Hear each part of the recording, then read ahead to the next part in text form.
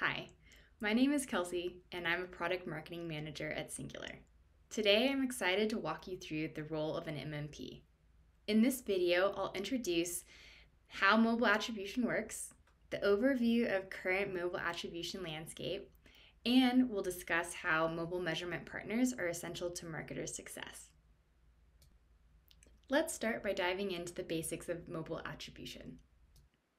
So, what is mobile attribution? Mobile attribution enables marketers to connect their marketing efforts to different engagements and events, like an app install or an in-app purchase. And what's an MMP? In short, an MMP, or a mobile measurement partner, is a third-party company that performs unbiased mobile attribution on behalf of a marketer. Now that we know those two basic definitions, let's take a look at a user's app install journey and how MMPs perform attribution. The example that we're focusing on today is a mobile or app-to-app deterministic attribution journey, which is a standard when a device identifier is available. The attribution flow kicks off when the user sees an ad campaign within a mobile app. They're going to click on the ad, and then they're redirected to the relevant app store and page. In the background, the MMP is actually notified of that click and stores the relevant click information for later use. Next, the user downloads and opens the app. And again, in the background, when the app is installed and opened, the MMP is sent the install information, which is then matched to the touch point or the click from that original marketing ad that we just referenced. Once the match is made, the MMP can determine the attribution decision and relays credit through a partner postback. This is then sent to the relevant ad network or source that hosted the marketing campaign.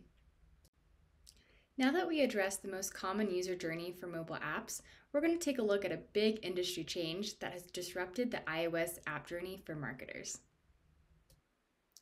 SKAdNetwork, or SKAN for short, is a privacy-safe framework that Apple developed to handle iOS mobile app attribution. The spirit of SKAdNetwork is to enable marketers to still measure their campaign performance and user engagements while protecting sensitive user data. SKAdNetwork is definitely a deterministic attribution method, but it doesn't actually use the device's IDFA. Alongside SKAdNetwork, Apple simultaneously released a new privacy data collection policy. ATT, or App Tracking Transparency, actually requires marketers to request consent from users to track their engagements across apps and websites. Now let's look at how we can attribute the user journey within SKAdNetwork's framework. For context, SKAdNetwork applies to all paid or owned app-to-app installs and events, regardless of whether ATT consent is received. If the user does end up giving ATT consent, the MMP will be able to simultaneously run traditional attribution. There are quite a few distinct differences between the SKAdNetwork attribution flow and the flow we discussed earlier. So let's go ahead and dive in. A user clicks on an SKAdNetwork specific ad and is directed to the App Store. From here on out, almost everything is different. The publishing app and the network provide the App Store some basic attribution parameters, and after the user installs and launches the app, the advertised app will then update a conversion value to represent that install that just happened. The device will then send the attached attribution parameters and the conversion value, notifying the network of a successful conversion. The notification to the network, or a postback, is on a random 24-hour timer that starts after that app launch. No device or user identifying information is actually shared. The advertised app also does not receive any information about the original ad or publisher, and this is allowing the network to know that an install has happened, but the install is not actually tied to a specific user, which preserves the user's privacy. Outside of the notification delay, Apple's also implemented a privacy threshold barrier. And if this threshold barrier is not met, some post-install data and certain granularities will not be recorded on the install postback notification. Apple has not publicly defined the privacy thresholds, but many in the industry have come to some conclusions on what those thresholds might be. But that doesn't mean that they're not still a big challenge. So next, we're going to go ahead and look at what these differences mean for industry players, how data is being changed, and why a tool like an MMP is still crucial for the success of mobile marketers. Apple's enforcement of ATT and SKAdNetwork have led to fundamental changes in mobile app attribution. The mechanics of running and optimizing campaigns are very different and have added additional hurdles to the entire ecosystem. While SKAdNetwork is undoubtedly the future of iOS measurement and all industry players and marketers need to adopt it, there are still many limitations and shortcomings that create challenges for marketers today. So we're going to dive into some of those top challenges. First, marketers are now responsible for collecting raw SKAdNetwork postbacks. Second, due to limited granularities, raw SKAdNetwork postbacks need to be enriched with other data sets like campaign and cost data from networks.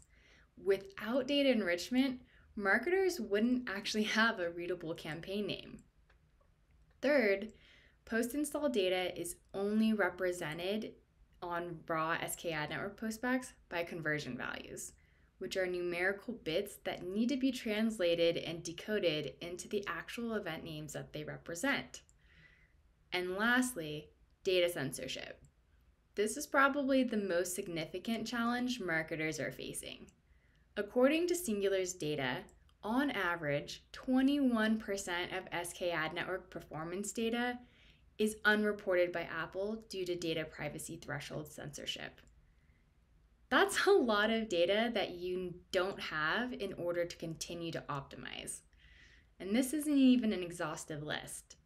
SKAdNetwork has been a defining moment for privacy, which is fantastic, but it's also left marketers with the challenge of overcoming these massive blockers.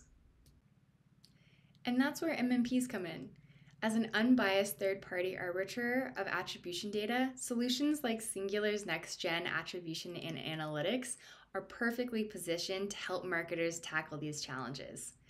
Singular's pillars of measurement are built with marketers in mind, helping to collect, standardize, and join disparate data sets at different granularities.